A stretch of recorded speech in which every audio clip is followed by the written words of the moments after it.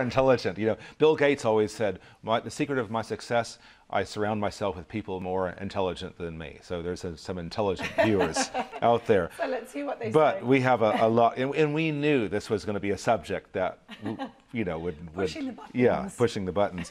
But this is from Rick Grimes, and hi Rick, and thanks for writing in. It says, the Bible has helped me a lot when managing my anger.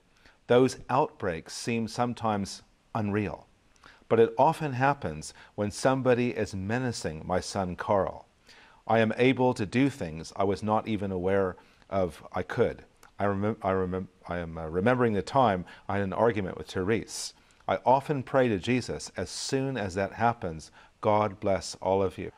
So Rick's coping technique is he's aware of the process of what's happening, but he doesn't have the strength. So he says, Jesus, you better give me the strength because I'm just ready. Somebody's menacing my son. I'm ready to knock his head off. God, it's not right. Help me. And I think that's really effective.